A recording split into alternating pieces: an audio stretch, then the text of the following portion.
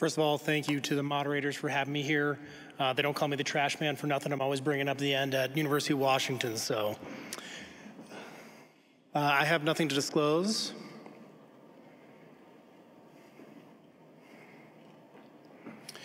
So we've heard some wonderful talks from some experts on component separation techniques, both anterior and posterior. I just put this slide up here for some language that I'm going to use during this talk. I am not going to spend a lot of time discussing techniques because we have heard from people much more talented than I am already about this. But let's talk about the different complications that can occur after your component separations. I kind of like to break them down into two different categories. First category is we're going to do our acute in-hospital complications. This is a study from Carolinas. They looked at 775 patients, and they found that of anybody getting a component separation, their incidence of any complication was 27%. So 1 in 4 of their patients are going to get some type of complication.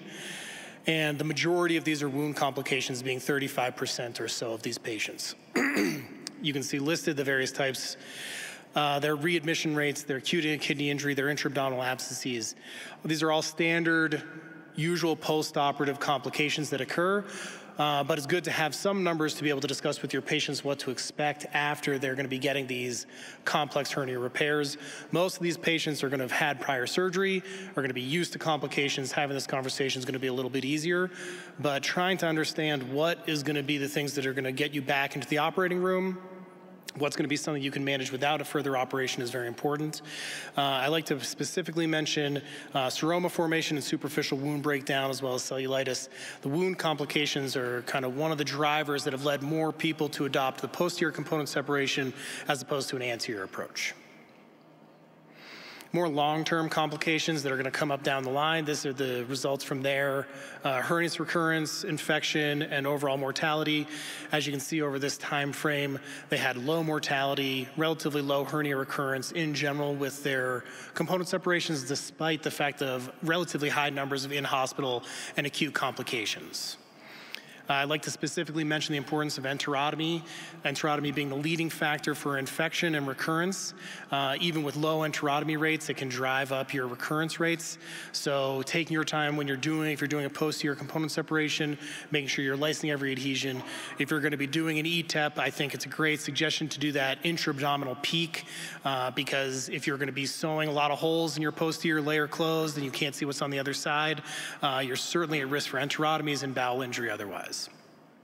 Other factors of leading importance for this patient population are going to be the patients with a higher BMI, 35 to 40 or above, class 3 and 4 infection rates, use of anterior component separation, which we're going to discuss in a few minutes, and the use of an absorbable type of mesh, whether that's biosynthetic or pure biologic mesh. So separating out the wound complications into anterior and posterior component separation complications, you can see that I gave numbers and percentages here so that you could see that twice as many patients were in this posterior component separation group, and the percentage of issues was similar in the two groups, but of important note, the actual statistical significance really was in the cellulitis and the wound infection group in the anterior component separation versus the posterior component separation. So in this study, statistical significant wound infections and cellulitis occurred in the anterior group. These numbers were not statistically significant in the posterior component separation group. So, a lot has been talked about creation of skin flaps, and one of the things we worry about with creation of skin flaps is blood supply. In one of the first talks in this room, we saw a wonderful plastic surgeon talking about the importance of preservation of blood supply when you're making your anterior flaps, because no one wants to have this happen where you're literally watching skin die day by day on the floor, watching your mesh get exposed, watching the patient get sicker in front of you. Skin complications, dehiscence, infection can occur at rates up to 40%, with some papers even quoting a 36 to 63% rate of skin damage, skin issues in the anterior component separation patients. There are better techniques now, preservation of perforators, trying to be mindful of where the blood supply is coming from and trying to minimize your going through the wrong planes, the wrong tissues, which will lead to damage to the blood supply, the neurovascular bundle, all things that are going to increase your wound complication rate. So no one wants to see these wound complications. You can see the progression from picture A to picture B over the course of about 4 days for this patient.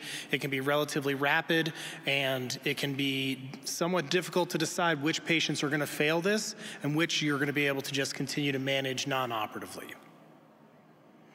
These are just some more pictures with varying degrees of heinousness, for lack of a better word.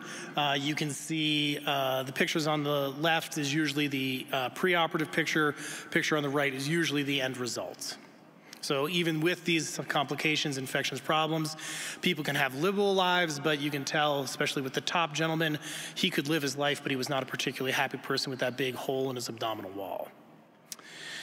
So this has been mentioned before. This is not going to be news to anybody in this room. Hopefully, posterior component separation has significantly reduced overall wound complications compared to anterior. But as has been discussed, if you have to manage skin, you have to manage skin issues, you're going to still run into issues with skin at some point with your posterior repairs. This benefit for the posterior repair can be outweighed by the need for greater release of the midline to get your tension-free closure in the midline. So the decision-making process of whether to do your anterior and posterior is important. And you have to know that even though most people are preferring to do a posterior component separation approach, that does not necessarily mean that the anterior should be completely abandoned. And it has its role in the armamentarium, as everyone has discussed. Talking about recurrence rate, hernia recurrence rate after anterior component separation, this study was 16 to 27%. They found, in this study, they also found that 8 patients with hernia recurrence versus 2 in the posterior component separation group. So overall, your hernia recurrence in the current literature that I have been able to review shows that there is a slight reduction in your recurrence rate doing a posterior component separation compared to an anterior component separation. I think as these techniques are used over the next 10 years, we're going to get better, more robust data about this to get much more accurate numbers about this. Posterior component separation specific complications. So when I think of anterior component separations, my mind goes to wound complications. When I go to posterior component separation, I start thinking about more long-term recurrence or the dreaded posterior sheath disruption. This is one of my patients. It's a little hard to see, but you can see that there is a line where there is bowel above and bowel below. This is, you never want to see this when you're looking at your post-op day 5 hernia repair, where you just have a complete breakdown of your posterior component leading to a bowel obstruction.